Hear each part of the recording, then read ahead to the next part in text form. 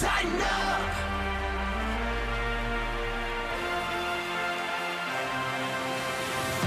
This is the OTP presented by Farm Bureau Health Plans. Need great health care coverage with an affordable price tag? Let Farm Bureau Health Plans coach you through it. They've been protecting Tennesseans for 75 years. With Amy Wells, I'm Mike Keith, and we are thrilled to be joined by the head coach of Titans Radio, Dave McGinnis, and the ever-reliable Rhett Bryan. Glad you guys are here. Wonderful to see you. You know, Mike Keith, when I pulled up out here to this parking lot and saw how full it was, this is a great event. Thank you all for being here. This is way cool. Thank you. Yes, that's for you. We just got off the practice field today. Of course, clearly we just got back from Baltimore. But to come in here and to be able to see new Titans ticket holders, this is awesome, guys. Thanks for being here. Thanks, Coach. I was going to tell everybody where we were. After I introduced you, we're at the Wesley Mortgage Club at Nissan Stadium at a massive event for Titans rookie season ticket members. Give yourselves a hand. Yes. Yes. This is really awesome that the Titans, first of all, has put this function together for all first-time season ticket members, and we are thrilled to be here with you guys this afternoon. And this is just one of many events like this that you can be privy to and be a part of by being a season ticket member. It's an awesome experience. We're so glad to be here. You don't just get tickets. You're essentially joining an exclusive club where you get a lot of invites to do a lot of things and join us for a lot of exciting things. And the outpouring that we have had this offseason with who we've added to this group is incredibly exciting for everyone in our organization, from ownership to our head coach, Mike Vrabel, our general manager, John Robinson. Our players are certainly aware of this enthusiasm, so we just say thank you. And we are so glad you're here today for the OTP. Oh, absolutely. I mean, what all of these guys said, I 1,000% echo. This is one of a tremendous amount of things that you guys now get to be a part of. All those things that you look around and you're like, oh, hey, how'd they get to do that thing? Well, this is how. This is it. You're in the club now. You're part of the family, and we're so excited to have you all here. Coach Mack? Yes, sir. These were the folks, when they were the season ticket members, got to come on the General Jackson with us when the draft was here. How cool an event was that? See, you're part of that now. You're when the part of draft that. comes back here, and it will. Yeah, it will. You will now get to be a part of it for all the exciting things that we have. And our ticketing staff really does a remarkable job adding value. You don't just get a set of tickets and say, hey, come see the game. This is a thing now. No, and there's so much that goes with it.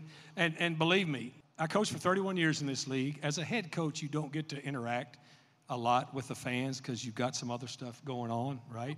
But now that I've been able to do this is a part of this, being able to be on this broadcast team here for Titans Radio, that I absolutely love. I can finally get out and be with the people. And so I really enjoy this. And you guys joining and being part of it, you know, I'm not real smart. You can tell that already, just by what you've heard up here. But I will recognize faces quick. And so I'm already finding some faces I'm going to recognize at a lot of events. All right, Coach Mack, give us your breakdown of the Titans' first preseason game last Thursday in Baltimore. Just about what to be expected. Played the second and the third team guys quite a bit. I think everybody was a little bit surprised. Malik Willis got the start at quarterback. And Mike Vrabel, look, guys, we are so fortunate here. I've been in this league 37 years. I know good from bad. This head coach, this general manager, and this owner, they are as good as you'd want in this league. And the decision that was made to start Malik Willis, we all watch practice every day. And what Malik needs is a lot of live reps in the National Football League. And again, wonderful player at Liberty. But the jump from Liberty to the National Football League at quarterback, it's a huge leap. It's a huge jump. So he needed live reps. And we saw a lot of the things, and you heard what Mike Vrabel said after the game, a lot of the things you would expect early. Elite athleticism, really a great competitor. Team rallies around him. But there's a lot going on out there. And Mike Vrabel, you heard when he said he put him back in the third quarter. And Mike Keith asked me this in the broadcast booth there at Baltimore. Why would they put him back in? I said they want him to continue to do some things. They wanted him, when you really grind the tape, you'll hear me say that a lot now. Grind the tape, because that's what you do to find out what these guys really are. There was people open. He just got to learn to squeeze the trigger.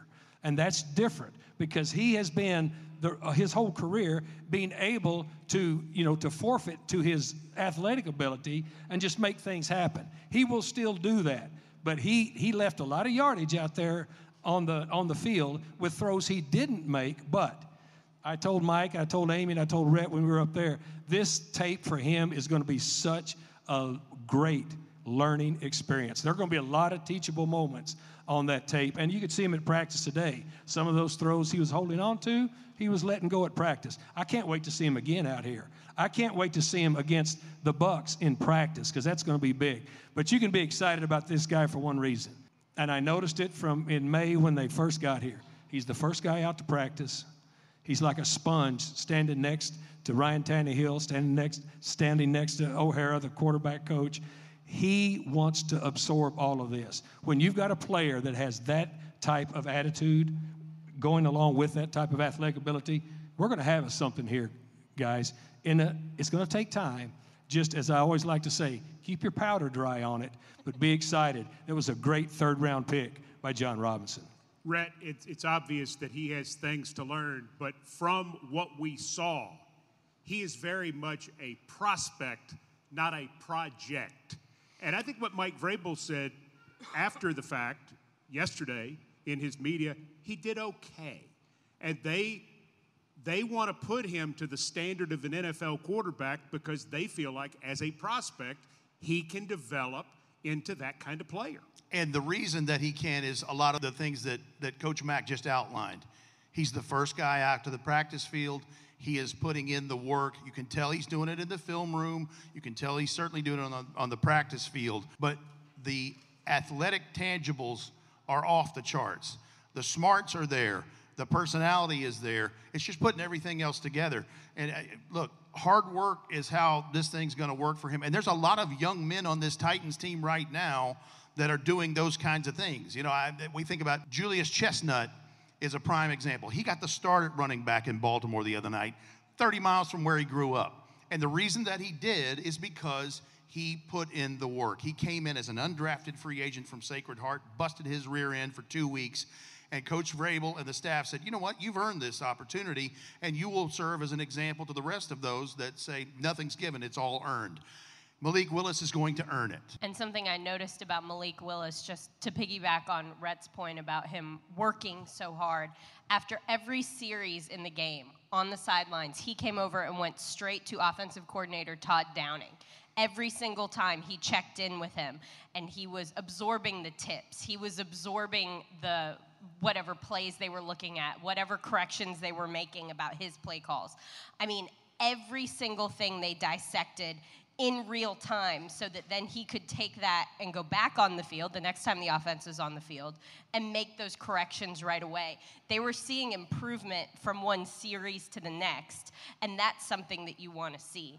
And that's something he talked about post-game, is how helpful that was for him to be learning as it was happening. It wasn't theoretical anymore.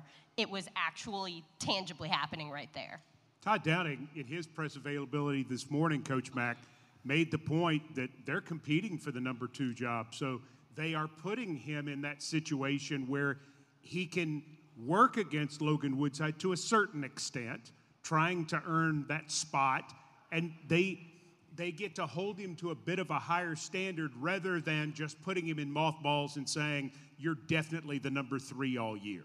You're absolutely correct. And the thing that you do as a coach, when you get your new players in, the first thing that you like to do, once you get them integrated into what you're doing as far as just the base ideas of what's going on, you look for moments where you can put them in stressful NFL situations immediately, because they've got to learn to react, and they've got to learn to react fast, and they have to be exposed to those stress situations. I coached defense for a long time in this league, and I would tell my rookies, look, a slow, correct decision on defense in the National Football League, Hear what I said. A slow, correct decision is wrong because the game moves too fast. You've got to be able to process it, and you've got to be able to go immediately, and you've got to be able to trust what you've been taught. Then you've got to be able to trust your eyes, your instincts. That's why they're putting him in these situations right now. They are not going to slow play this guy at all because he's shown that he can absorb it. Now, it's up to him to earn it, and I'm sure Logan Woodsides is not going to give it up.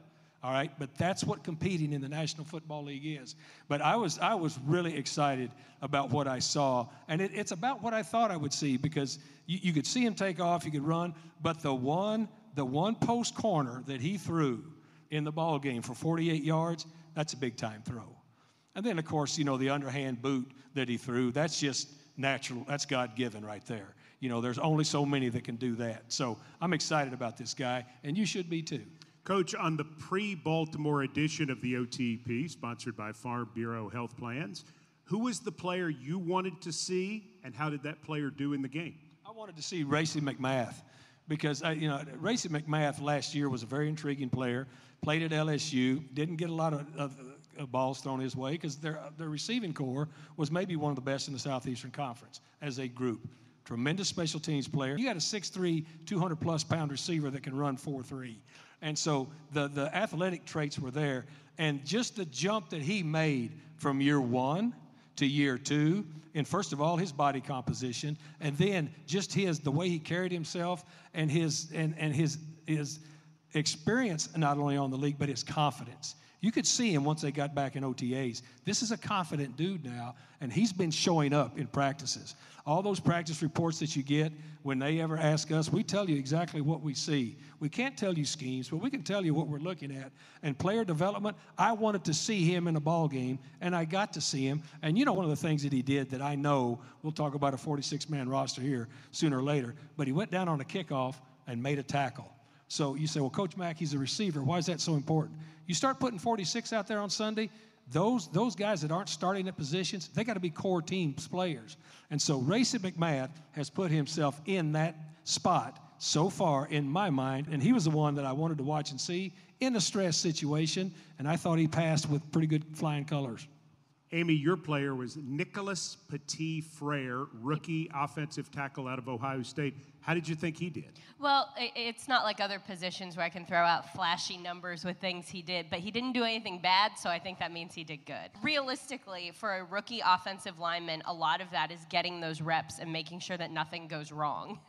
That's really what you're looking for, and that's what he did. I mean, he got an opportunity to be in there. He got a chance to play and get some action, and there were no catastrophes on his watch, so I would call that a victory. Rhett Bryant, I believe your player was Roger McCrary. That's correct. Rookie defensive back out of Auburn, second-round pick.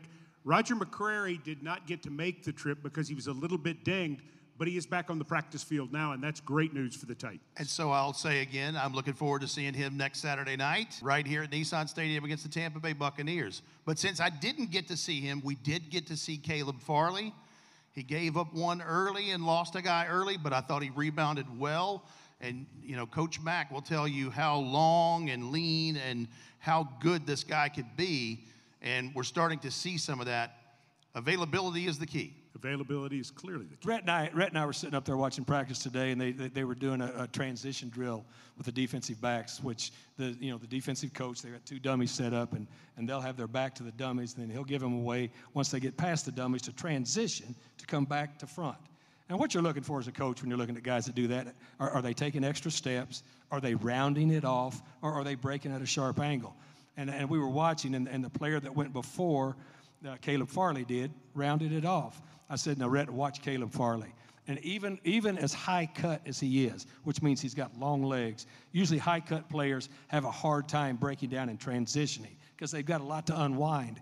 He was so quick and so fast. This is going to be a special player. And I was so happy to see him, as Rhett said, play as much as he did. He needs the time out there, too, in stress situations. Another guy who really showed up again the other night was Jack Gibbons. Jack Gibbons is a rookie undrafted linebacker. He wears number 50. And the head coach is a big fan, a huge fan of it. But he never refers to him as Jack Gibbons. he refers to him as Dr. Gibby. Well, the odd thing about that is, I mean, that's fine for Mike Vrabel to do that, but he doesn't realize that the people out in the public really have no idea who he's talking about. So it's our job to inform you who he is. Coach Mack, he's a pretty good-looking linebacker. You know, and I called him Dr. Gibby on the broadcast. Mike Keith is a professional broadcaster. I'm just what you see, okay? So I said, that's a nice play by Dr. Gibby. Mike Keith went, you know, that's Jack Gibbons. This is, you know, but this guy, look, I coached linebackers for 20-something years in this league. And when you've got a guy that's a free agent, but that comes in and then starts he just wants a chance. I've got a great example of that, of a young linebacker that I coached that came in here that all of a sudden ended up being a really good Titans player. Was a young player from North Carolina State named Stephen Tulloch. Wasn't tall enough, wasn't fast enough, but just could play ball. I think Dr. Gibby's kind of the same way. What did he have, 9 tackles the other night? Did. I mean, he showed up. Those kind of guys, you know, for years when I was coaching, I would be in charge of the rookie classes when they came in. You know, orientation, just telling them what's going to happen, what's what. And one of the first things I've told them is it doesn't really matter how you got in these front doors. You're in here now. Now, the length that you stay is up to you. I think Dr. Gibby's taken advantage of his length to stay here. So Jack Gibbons, Dr. Gibby, as Mike Vrabel and Coach Mack call him, 6'3", 242. He's a Texan who played at Abilene Christian, left there, and played last year at Minnesota, had 92 tackles for the Golden Gophers on what was a good team from them. I had a chance to visit with him to provide you with some more background on who Jack Gibbons, a.k.a. Dr. Gibby, really is. We'll let you listen to it now on the OTP.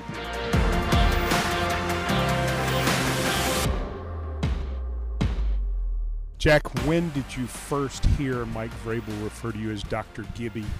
I mean, that was pretty quick once I got here. He likes to give people nicknames, so I guess it can't be a bad thing to have a nickname. So I'll take it and run with it. Okay, but when you heard that, you thought, is he talking to me, right? Yeah, he had been calling me Gibby already, and then after I'd been here a few days, he started adding doctor in there.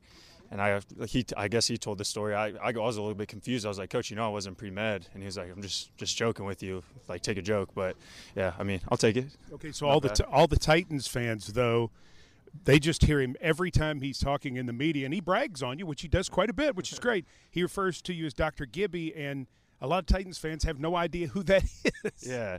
I mean, yeah, I guess I'll take it as a compliment. I try to pride myself on kind of knowing what's going on, having a high football IQ, and kind of studying and stuff. So I'll take what I can get. You're academic All-American last year at Minnesota, though, and I guess at Abilene, double major, accounting and finance, 4.0 GPA. Maybe that's what he's referring to. It could be, yeah. My parents made school a big deal since I was a little kid, so that's also something I like to pride myself on is just whatever you're doing, work hard at it, and be the best you can be. So the story about how you got to Minnesota. So you're from Texas. You're in Abilene. You decide you want to play somewhere else last year, and you say, I'm going to go to Minnesota. You'd never been there. Yeah. How does that happen? Yeah, I mean, that was crazy. I just hopped in my truck and drove up there. No visit, nothing. It was snow all over the ground. I'd seen snow only a handful of times, so it was definitely a huge adjustment. But I had a good career in Abilene. Really loved playing there, but just I'd always dreamed of playing at Power 5 school, kind of big-time games like that. So I just put my name in the transfer portal, and some teams started calling. Minnesota was my first Power 5 offer, and I just felt like it was a great fit. And so I just pulled the trigger on it and decided to go. Why did that work out so well? I think it's a huge testament to it. It was just a great fit of like culture-wise. They got a great family culture up there. They're looking for guys that are what I try to be, just guys that work hard, care about the team, put the team first, play together. And I just really loved it there. I felt like it was a perfect fit for me, and I kind of fit in scheme-wise, culture-wise, everything. It was just kind of a perfect storm.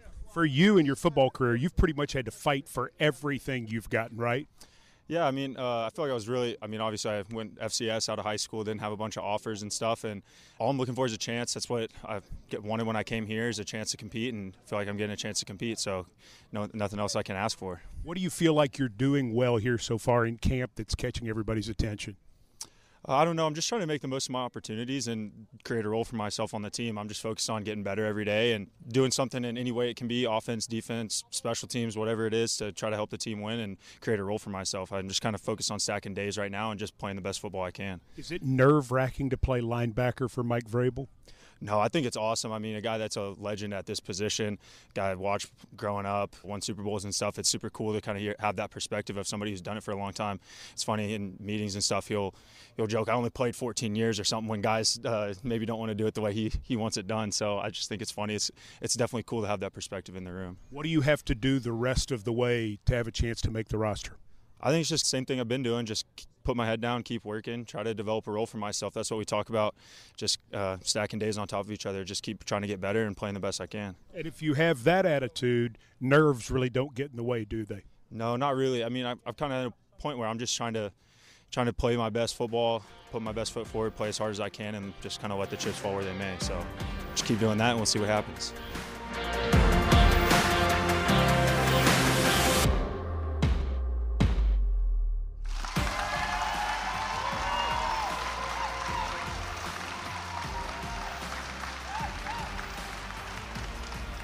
I think they really liked that interview with Jack Gibbons, don't you, Amy? Man, that was They a great love interview, this guy. All Mike. of them are going to get 50 jerseys, and when they come in here on Saturday night, 6 o'clock for the game against the Tampa Bay Buccaneers, they're going to be so fired up because if you are one of the OT people, you know who Jack Gibbons is, and you know when he's referred to as Dr. Gibby, who the head coach is now talking about. Wow, what an interview, Mike. I'm a little emotional at the Emotional? reaction. Yeah, I know. I mean, I thought it was good. Give But the I people what didn't they think want, it, Mike Keith. I didn't. I mean, Give I've the done a people lot what of they want. interviews with undrafteds before, Red. I didn't have any idea it would affect people in that way. Sometimes it leaves a mark. Yeah, thank you so much, everyone. You were just wonderful for doing that. So Amy and I went through an exercise earlier today. Red, I don't know if you did it too. He did. I did. Coach Mack does not like exercises. Yeah, I do, but I did it with Rhett. Okay. So the exercise that we went through, we do this every year during training camp, especially at this point. It's August 14th. We have a cut to 85 on Tuesday. We have a cut to 80 a week from Tuesday on the 23rd. And then we've got to be down to 53 on August the 30th. So what I like to do at this point to sort of ascertain how competitive the next couple weeks are going to be, I ask everybody in our group, look at a roster and tell me who on this roster is definitely going to be on the team, that you are 100% sure. Now, like, you couldn't say Jack Gibbons in this case because he's an undrafted free agent. I'm not asking you to project the roster. I'm saying how many people are for certain on this football team right now. Like, Derrick Henry is obviously on the team. Ryan Tannehill, Jeffrey Simmons, so on and so forth. My number ended up being 38. Amy, what was your number? Mine was 38 as well. Wow. Yep. Rhett? 46. Wow. You only think there are 7 active roster spots open right now. Yes. Wow, he's more confident than I am. Yeah, me too. Now, I do have 6 more that I circled that I'm pretty sure about. So I could go to 44. Oh, see, I went back. I did it twice Okay. just for the sake of making sure I was consistent. I had 35 the second time. Okay. So I went backwards. I got more competition. Now, did you end up doing this, Coach Mack? Yeah, Rhett and I kind of went through this ourselves. And the first time, the 46 number was a little high. And I think, in my personal opinion, it's somewhere around 40 to 43 right now. And the other thing, Mike, that I'm going to throw out there, on this sheet of paper, there are some people, maybe 1, maybe 2, maybe 3, that are not even on this sheet of paper that will be on the 53-man roster, because there is so much roster manipulation that goes on in the National Football League after the final cut. So let's say for fun, your number's 40, our number's 38. As you go into this week of practice against Tampa Bay, Wednesday and Thursday, as you go into the Tampa Bay preseason game, as you go into 2 practices against Arizona and a preseason game with them, there is still a lot to be determined. People had better not let up, because not only could somebody else on this roster take their spot, as you alluded to, there are other guys in the league who may end up taking their roster spot. Yeah, and let me talk about those stressful situations that we just visited about earlier. When another team comes into practice against you, that's a stressful situation, because these guys are now used to practicing against one another for quite a while, and the familiarity that they get with how someone runs their route or how this guy is going to be in a one-on-one, all of those things become familiar. And so what you like to do is bring the stress meter up by bringing different people in. And there are two things that happen. You know, I've done a lot of joint practices when I was coaching, both as an assistant and a head coach. And here's the things that you talk about as both staffs when you're talking about doing this. You want to get matchups in the drills that you want to do. The other thing that you get to do, see, when you practice against yourself, well, then you've got to service yourself, okay? Now, they will have the Titans offense and the Bucks defense on one field, and then it'll be just the reversed on the other field. And so the number of reps that you can get can either be extended or they can be quality reps against the same person time after time. This is a big deal. I think having these two teams come into work against the Titans at this time, especially the younger players that we need to find out how they're going to be, quote, under the lights, this is an ideal time. I think John Robinson and Mike Vrabel did a very smart thing, knowing that our first preseason game was away. But then when the other two teams agreed to stay for a week and practice before we played a preseason game, this is a big-time evaluation time, Mike, big time. Red, I think the last 16 days are going to be a lot more exciting than the first 16, 17, 18 days because this is a good roster. It is a veteran roster, and there is tremendous competition all over the board. It's one of the more competitive by just depth and those things, rosters that I've seen on a Titans roster in quite some time. And Coach Mack laid it out right, and you did too. These joint practices are as important, and in a lot of cases more important than the preseason games themselves, because you get to truly look at how your personnel is against their personnel. And then the lights come on, you do what you do, you know, on Saturday night. But there's a lot that has to be sorted out between now and then. And you're right. I think you're exactly right. This next 16 days is going to be a roller coaster ride. Coach, Mike Vrabel was asked if he was disappointed that Tom Brady is not going to be here this week. He did not like that question very much, as you would expect. But is he disappointed Tom Brady's not going to be here because of the player Tom Brady is? When you talk about testing your people against the best, you know, that's what you would want. But I can understand why he wouldn't like that question so much. You know, we know the relationship. So, I mean, because it's a personal, you know, thing with that nature. So, but when you talk about, and we'll still get plenty of testing, but we saw a couple of years ago when Tom Brady came in here, I mean, that was a surgical 7-on-7 that he put on. And that's what you want. I mean, all the years that I coached, I mean, we went to Berlin one year, and I was with the Bears, and we spent a week with the San Francisco 49ers. We were a great team, but you know how much it helped my defensive guys to be able to practice against Joe Montana every day? I mean, it's just, that's what you want in this league. It's the best against the best. And so I can understand, though, why Mike Vrabel would not, you know, address it. And we'll get plenty of good work without Tom Brady here. Amy, are you disappointed Tom Brady's not going to be here? You know, I'm not, actually. I mean, best of luck to him and his preparations for the season. But no, it's always just such a circus when Tom Brady's around. There's a lot of hoopla. Everybody wants to see this guy. I mean, he's just a player. There's lots of players out there. He's the greatest quarterback of all time. Yeah, and that's fine. But, like, what a circus. He's 45 years old. He sure is. And he's still one of the 5 best quarterbacks in the league. Which is so great. I mean, God love Tom Brady. However, it's a circus. And I am a little thankful that the circus is going to be somewhere else. Really? Yeah, I don't need all that. Give the people what they want, Mikey. Hang on, Amy. I'm just not into all the things. Everybody get, oh, it's Tom You're going to Brady. want a live audience every week, aren't you? Amy, Tom I'm coming in as your Brady. reinforcement because I feel the same way. See? When he was here 2 years ago, yeah, it was neat seeing him practice and seeing what he did, whatever. Fine, but there's way too many people there. Sorry. Sweaty and smelly like the rest of them. Coach? You guys are seeing the true character now of Amy Wells. I'm just not that impressed. He's good. You know, we have a Titans Amy Coach Mac podcast. And That's another good podcast, by the way. And you understand What a whose name plug. is first, Titans Amy, because I'm scared of her. And really, when you get down to it, I mean, she is really, really hardcore about some things, and you don't want to cross her. So, Amy, if you're happy that he's not here, I'm happy. Just know that. The work aspect of it is valid. You want your guys going up against the best guys. Yes. But I mean, there are a lot of good players for the Bucks. They did win a Super Bowl within the last couple of years. Yeah. Like, they're a pretty good team. I think you can find some other competition to get some pretty good work done.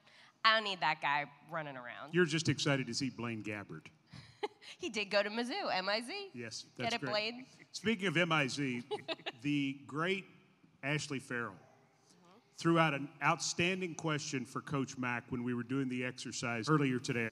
When teams go through this process, through the whole cut-down process, Coach, do they do a board and put players in other teams and their own team in pods like you do a draft board so they can assess where they might be better if they pick up a player from another team? Well, I'm so proud of Ashley. Isn't that a great question? No, that's a wonderful question.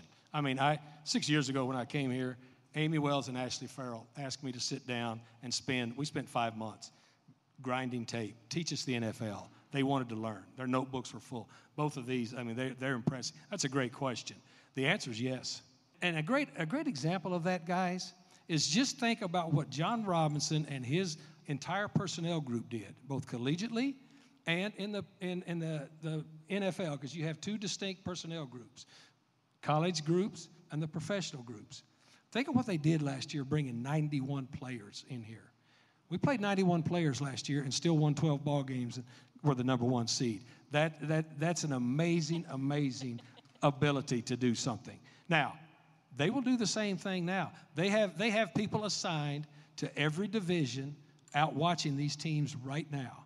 And so the answer to Ashley's question is yes. You have some people that you will put up there that you know are untouchable for you, but also the people that you send out. Say I send Amy Wells out and she's got the entire NFC East. She will know. She'll say, hey, she'll come back and tell Coach Vrabel, these guys are kind of on the fence with this team. This is how strong this team is here. These guys might be available. Let's bring out our reports from college. Let's bring out our professional reports and see where they stack up with the guys that might be on the fence with us at this position. They absolutely do that. It's a great question by Ashley. Red, how many do you think they bring in when it's all said and done? How many veterans do they add to this roster when they get down to the very end? I'm going to say 3 or 4. I think there's a chance a couple of undrafteds they have in their own training camp right now. The Titans make this roster. But I think there's 3 or 4 veterans possibly that could be added to this thing even after the cut before week 1. Is that your number is 3 or 4? I think so, yes. Amy? Yeah, I was going to say 4. I was going to say 3. I think so. I think for this group who's in here right now, they're after 50 roster spots at this moment. I think so, Mike. And the key is I've been on all types of teams in my years in this league, some really good and some really bad.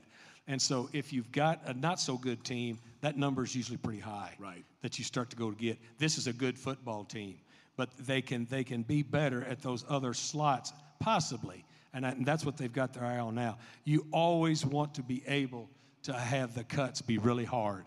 Because if the cuts are really hard, then you know you've got the kind of squad you want to start the year with.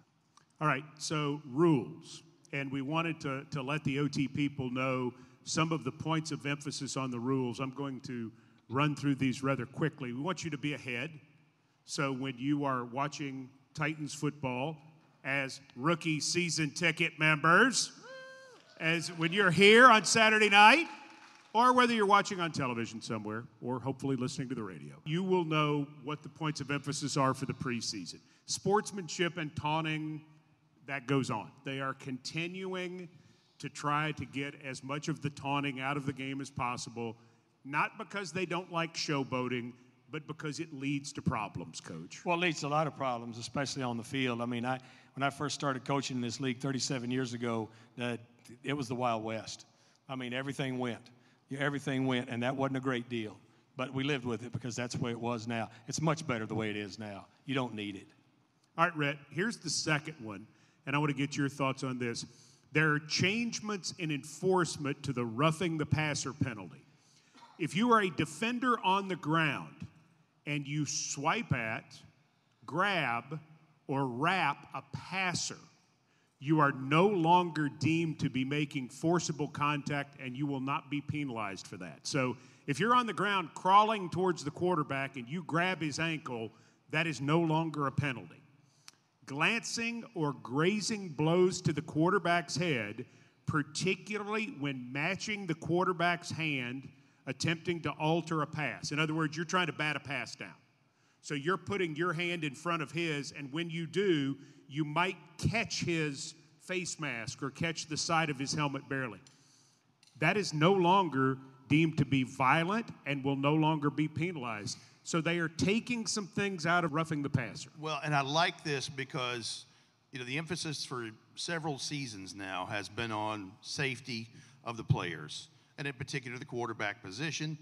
But how many times have you seen somebody's team, and it's happened to the Titans too, where it's been a grazing blow to a quarterback that was a costly penalty that maybe was the difference in something? And I think it's good that they've reeled in this just a little bit, still keeping the quarterback protected, but looking at this with a more keen eye.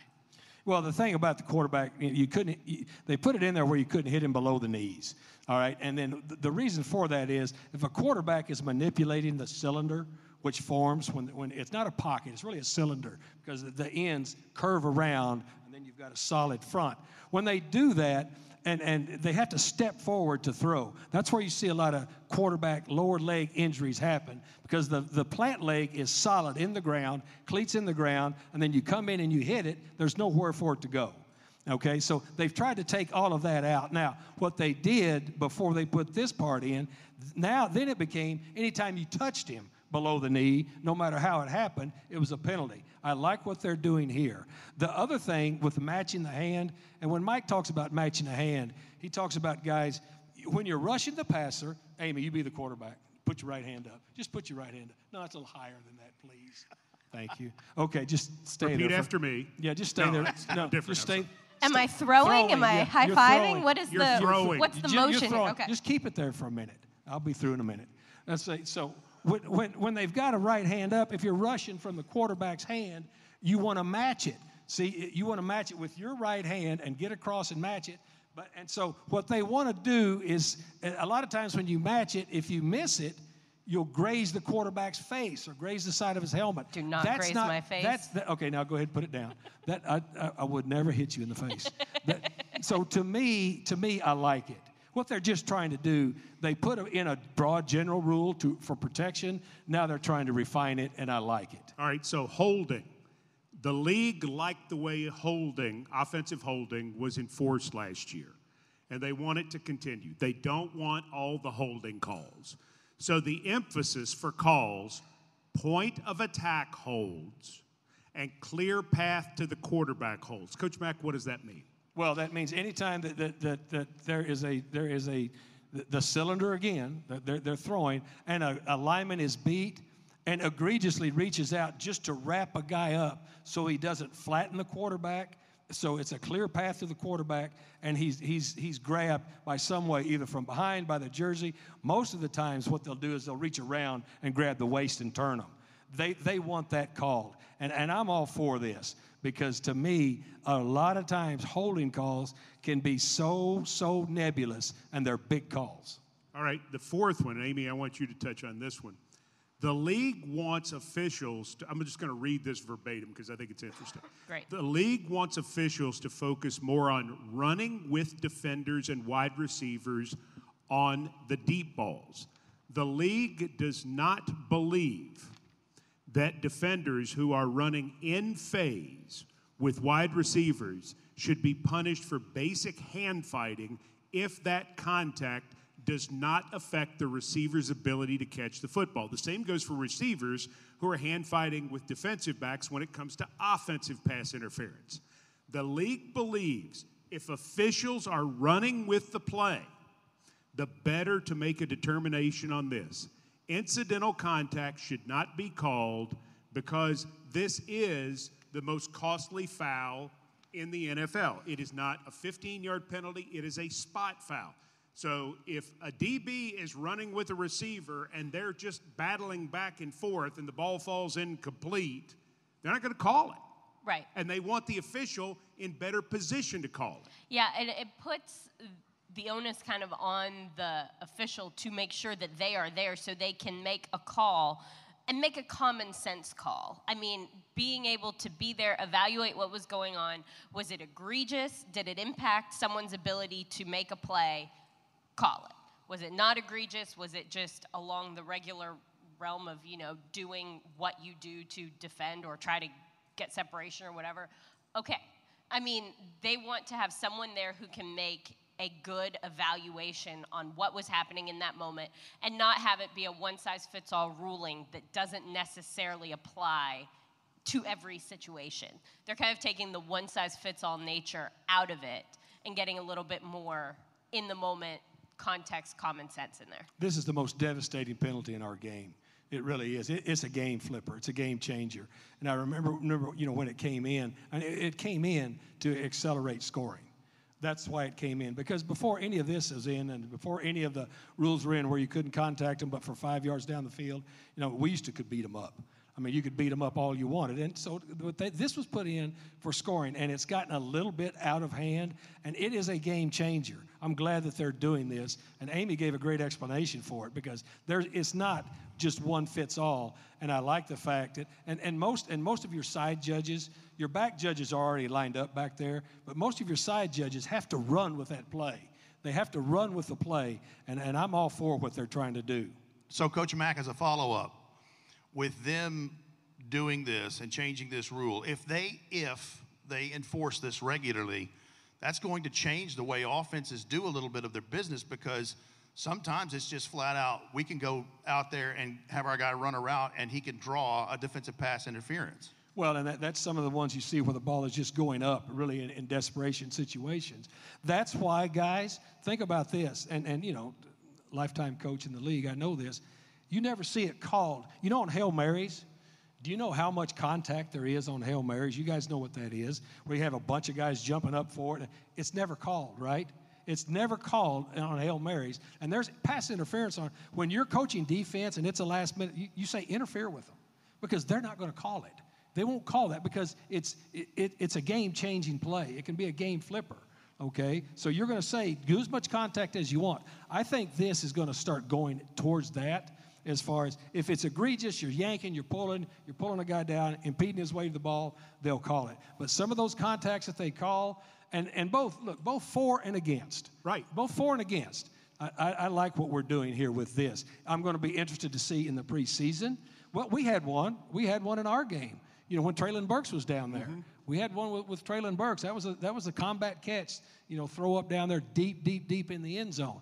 And that possibly could have been called. I think this was a reason why it wasn't. All right, here's the next one. Rhett, you're going to love this one. Quarterbacks have been notified if they are running north-south along the boundary. In other words, if they're running down the sidelines and they're looking for extra yards, and quarterbacks have been given the benefit that they've been able to do that little toe dance at the end of plays and pick up 3-5 extra yards, knowing that if they get hit, there's going to be a flag thrown. Well, now the league is saying, and this is a point of emphasis, if they are looking to pick up extra yards before going out of bounds, they're considered runners and are free to be contacted unless they are clearly out of bounds. The same holds true for running backs and receivers trying to pick up extra yards.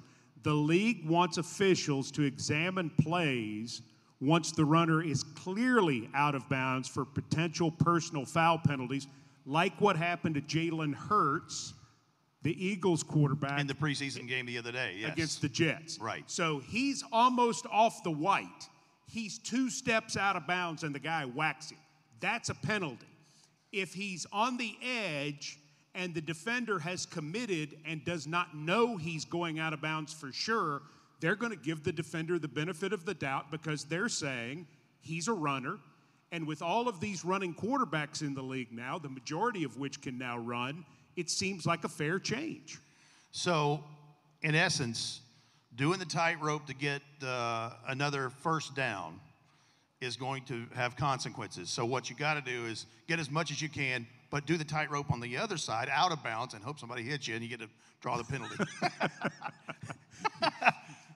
You're plotting. Yes. You are plotting. It's called strategy, Mike Keith. But, I mean, there has been, what we've seen in recent years from defenders is they have pulled up in multiple situations with a quarterback, and the quarterback knows they're going to have to pull up. And so they've taken advantage of it. And so they've taken advantage of that to gain extra yardage, and the competition committee has said, not cool. No, and that's absolutely right. And I'm glad they zeroed in on this. It's kind of like Kenny Pickett when he had the fake slide and then took off running when he was in college, and ran for 57 yards. The quarterbacks need to be protected, but they also need to understand that once they put themselves in a situation where they are a runner, then they can get hit. Look out, Tom Brady. And it all comes home right there. A lot of Tom Brady hate here. It's not hate. Just No, I'm he's a talking about in the quarterback. room. Be careful. I'm talking about in the room. They're coming for you, All buddy. right. Okay, here's the next one. Once a runner's progress has been clearly stopped, officials are being asked to blow the play dead more quickly. The idea is that fouls often occur in these situations where players are not sure if the play is over, both offensive and defensive players, and this is the reason for a point of emphasis. I think it's a good rule, and I think it would help if the officials would actually do this. Just blow a whistle. Blow the Once whistle. you blow the whistle, then it's done. Just blow a whistle, and a lot of this comes from offensive linemen are coached too, and very rightfully so. If your runner's still alive, go clean the pile. If your runner's still alive, go clean the pile. Defenders are also the same way. If that pile is moving, go in there and hit it. And so to me, it just makes sense because what happens is the longer you extend it, the more out of control it gets. Well, for 2 reasons. You have the player safety part of it where linemen get ankles rolled up on. And then the other part is, and we've seen Titans games where it got a little chippy and, maybe whoever comes to Nissan Stadium, they're not a big fan of theirs, right? And so the longer it goes, the more things like that escalate. I think if they'll blow this dead early and often when this happens, it's going to be a benefit in both of those areas. Are you for this? I'm always for player safety. Okay. But? Yes. There's no but. I thought you were going to say, but there's not going to be as many fights. Well, that's what I was insert gonna Tom say. Brady here. I Amy. knew you knew I was going to say that. I do like when things get a little heated and a little feisty. So, just give it a beat, then blow Does the that whistle. come from when you and Jarrell Casey got in a fight with the Jaguars that year? That time Jarrell Casey and I fought some people. Yeah, probably. I really enjoyed being a part of that. Let's retell Do you want me to this. tell the story? Tell the story. It's 2000, what is it, 17? Yes. 2017. It was so great. We're trying to make the playoffs. We got to beat Jacksonville. We just beat Jacksonville. Very exciting. I'm supposed to interview Jarrell Casey after the game. I go up to him. We're on the field. I'm like, all right, Jarrell, you ready? I'm just waiting for the signal. Jarrell is great. The nicest Jarrell guy. is the best. Yeah. And so he says, yeah, sure, absolutely. Great game. He's all, he's exhausted, but excited because they just won. And so we're standing there, and I'm waiting for them to give me the signal in my ear to go. And it's like, okay, 3-2, and some guy who played for the Jags, I don't even remember who it was, came over and started talking to Jarrell. And I hear Jarrell say, man, you don't want to do that. And I'm like, hey, wait a minute. No, not yet. We can't go now. Wait. And I turn around, and Jarrell's just throwing hands with this guy. And I was like, this is it. I'm in a fight. And it's happening around me, so I'm involved. And then all of a sudden, some of the other guys from the defensive line start running over. And here comes Brian Arakpo. And Derek Morgan's coming over at that time. And they're all getting involved. And I won't leave because I'm part of this now. We're teammates. And so I'm looking around. I'm looking for my guy. I don't have a guy because nobody cares about me. But I'm looking. And then it kind of fizzles out and ends and the show's over. But then Monday, I walk into the building, and Brian Arakpo comes up to me and goes, "You didn't move in that fight." I said, "No, sir, I didn't." And he said, "That was pretty hardcore." I said, "Yeah, it is." And it's Brian Arakpo, so what he really said was, "That was pretty hardcore." And I was like, this is it. I'm a fighter now. I just did it. So ever since then, Jarrell and I, from time to time, will recall the time that we fought all of the Jags. So as the years have gone on, it's gotten bigger and more intense. And God, what a time to be alive. That was so great. You were great. Yeah, I really, yeah. You went from Titans Amy to hardcore Amy. Hardcore. Yes. But I do really enjoy some scuffles from time to time. How happy was she with that? She was so happy. She was so proud of She was herself. so happy. Gratuitous violence, Amy. No, she That's was what right she'll in be the known middle as of now. it. Yeah, she's the one that talks about player safety being important, and Yeah, then she and wants then there she's to be a throwing fight. hands with defensive I've heard her tell the story since then, and she's told it as to where she got a guy in an arm bar, threw him on the ground, and put a chokehold on him. And Well, the legend grows every time she tells it, right? Yeah, no, yeah. She's just. I I mean, took on more and more every time I truth told the of, tale. the truth of the story is, though, when it started, she didn't move. There is a She stood picture. And right there's in a the middle picture, and they were 2 feet away from her swinging. Wing it. It was on. It was great. Amy, I was impressed. That's That why was she has so her own great. podcast. Now you're going to clap for her again, aren't Yeah. you? Yeah. That's why I say I'm still scared of her. It was just great. I like the passion. See, this is the fun of doing this, right? Yeah. All right, so the last one, illegal contact calls were down to 36 last year. The normal number is 97. Wow. So they are going to call illegal contact. The league wants officials to focus on enforcement of the rule by abiding by the strict interpretation that eligible receivers cannot be contacted once 5 yards beyond the line of scrimmage. That can happen, however, when the quarterback is outside the pocket. The league knows that determination is difficult, but they are putting the pressure on the crews to A, don't let defenders do this, and B, make sure you have an idea as a group, and you'll have to work together when the quarterback is outside the pocket, because they think it's important not to let guys get mugged past 5 yards. The only thing that I hope that they work through with this, and again, I was with Jeff Fisher for a lot of years. He was on the competition committee, was the co-chair of that committee for 16 years. So I just hope that they get enough of bright lights vision on the fact that I really don't like the contact away from the play. The contact away from the play is bothersome to me still, and I hope that they put all of that into the purview when they're looking at it. Much like what they've done with holding. Exactly. I hope that's what they do.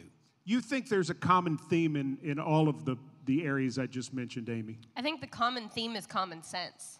I think that they have taken the rules and kind of brought them back into the realm of reflecting what actually happens in the game. I think for a while, they really wanted to emphasize holding, so they called every holding instance on the field, no matter what it was, no matter where it happened. They really wanted to emphasize player safety, so they kind of maybe overprotected the quarterback a little bit. Now we're bringing it back into what is actually happening within the context of your standard football game, and are making allowances for context, and are making allowances for what is actually conceivably going to happen throughout the course of a game. So it seems to me that they're making the letter of the law reflect an actual football game a little bit more. And I really like that. I think, Rhett, you and I have been doing this together for 25 years, and everybody likes to talk about the good old days, and certainly we have memories going all the way back to the Memphis year and all of those sorts of things. But I have to say, and I thought this the other night in Baltimore, it's a better game. With the rules that they have, even with some of the safety things, I know some people say, oh, it's two-hand touch. I don't believe that. I think there's still physicality, but I think it's a better game. I thought that was a good preseason game the other night until maybe the second half of the fourth quarter when it got a little sloppy. Absolutely. And for anybody that wants to say it's two-hand touch, ask any of these players. They'll show you the bruises. They'll show you how stiff and sore they are. But no, listen, I think Coach Mack said it perfect. They had broad general rules that they have gone under some refinement to make this more of an applicable situation.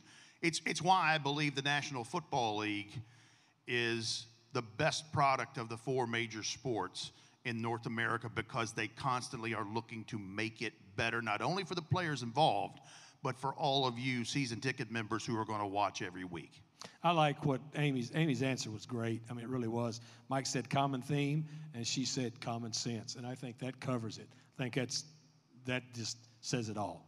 Great job, Coach. You've given us a good summary today. Well, I'm not smart. No, you are. You're very smart. And these people, don't you appreciate Coach Mack? Let him know. This is the first time I've met all of these people, so I want them to think I'm smart. Okay. Now, once they listen to me Well, a lot, don't let him tell you he's not smart, because that's not true. They'll figure out that I'm not. No. But let them think that when they leave today. All right, so let's update a couple things going on. Amy and I have a live look-in on all of the Titans' digital channels from the practice on Wednesday, August 17th. We'll start at 9:30. And so if you want to see what's happening in that practice and you can't make it over to Ascension St. Thomas Sports Park, Amy and I will have a live look-in. We will. TennesseeTitans.com or all of the Titans social channels. Twitter is a good place to check. We'll get you there. Mike, please, the shout-out. Hey, we had practice today. It was family day. Had all the kids there from the Titans, employees. It was wonderful. I loved it. All the kids. There's a young man, Brendan Myers, came up to me, and his mother works for Shannon works for the Titans. Said, Coach Mack, he just wanted to meet you. He listens to every OTP. And so I said, I promise you that today, when we do this OTP, we will give you a shout-out. So Mike Keith. Shout out. Shout out. Shout out to Brandon Myers. Brendan Myers, thanks, brother. All right. Well, he even got applause. He got applause. That's amazing. Brendan, that's awesome. And we also need to give it. Do you want people to clap for you? Is that what I'm No, hearing? they already did. Thank you so much. There it Thanks, is. guys. I love the live audience. It's like the best thing. This is so much better than us in a It's so closet. much better than Can we bring them to all the OTPs? we could bring them on. And I like this. Saturday, 5 o'clock Central Time, Amy Wells, Rhett Bryan, Titans Countdown on 104.5 The Zone and all of our Titans radio stations throughout the Mid-South. Yes, Titans Countdown presented by our good friends at Farm Bureau Health Plans, who also sponsor the OTP. And we're going to have a feature on a young man who you got to see last Thursday night, who really started putting on a show, named David Anneni. And David is a player from Houston. He's an outside linebacker, undrafted. He had 2 quarterback sacks and 2 plays. The second one was a strip sack.